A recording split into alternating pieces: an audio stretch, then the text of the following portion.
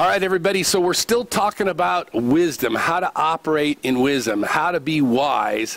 And we found out yesterday, most important thing is go to the Word of God. Why? Because it's the wisdom of God, it's the way of God, it's the will of God. So it's the will, the way, and the wisdom of God. Amen.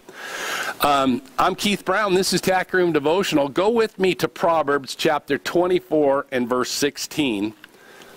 Proverbs 24:16. And remember, we're using Proverbs kind of as our base book for a lot of this wisdom.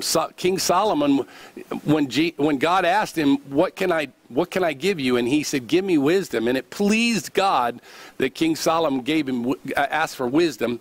And so God gave him a lot. Boy, wouldn't that be nice? Well, guess what? He'll give you and I a lot too. Why? Well, because you can read again in James chapter 1, it says that if any of you lacks wisdom, let him ask of God, and he'll give it to you liberally and without reproach.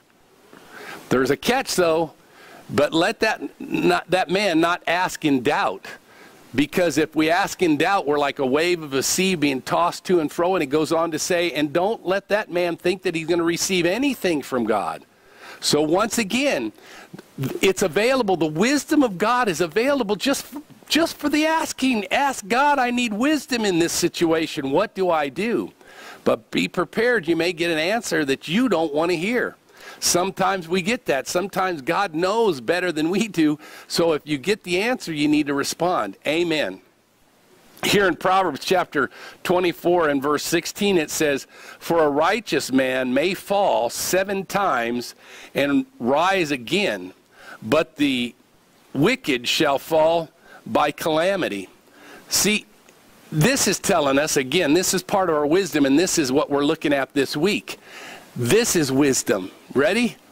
Don't give up. You may fall down 7 times. Hey, I'm a cowboy. I'm preaching to cowboys right now, right? You ain't rode till you've been throwed. I mean, come on. That is the law of the West. You ain't rode till you've been throwed. Now, once you get thrown off of a horse, do you lay that there and whine and complain like a little sissy? No, it says then you get back up, dust yourself off, and climb back aboard. That is, again, the way of the West. I don't care if you get bucked off 7 times. You dust yourself off, climb back aboard. You don't give in. Same thing here. We do not give up. Amen. I want to read it to you from the Amplified. It says, for a righteous man falls 7 times and rises again. And then the Message Bible says, no matter how many times you trip them up, God's loyal people don't stay down long. Soon they're up and on their feet.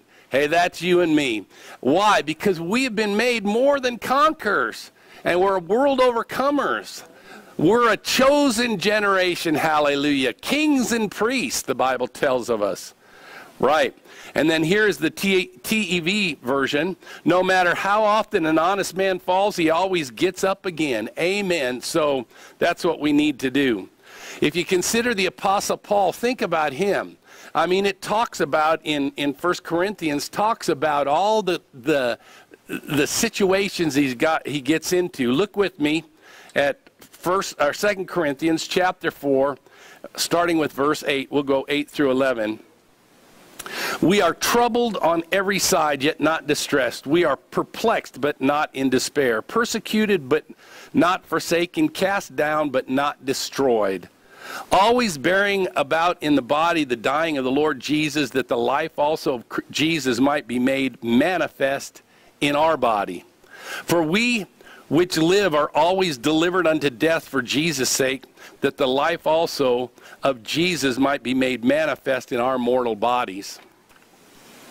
See, Paul told the Corinthians that he knew that he had been knocked down several times. He had suffered all these different calamities and stuff, but he always got back up. Always got back up. Well, you say, wow, how did he do that? Well, listen to some of the scriptures he says.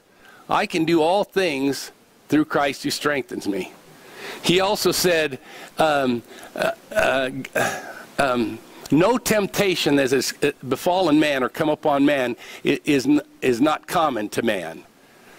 But God is faithful and will not allow you to be tempted above what you can handle, and within the same temptation, give you room for escape that you might be able to bear it. Now, these are scriptures that Paul writes.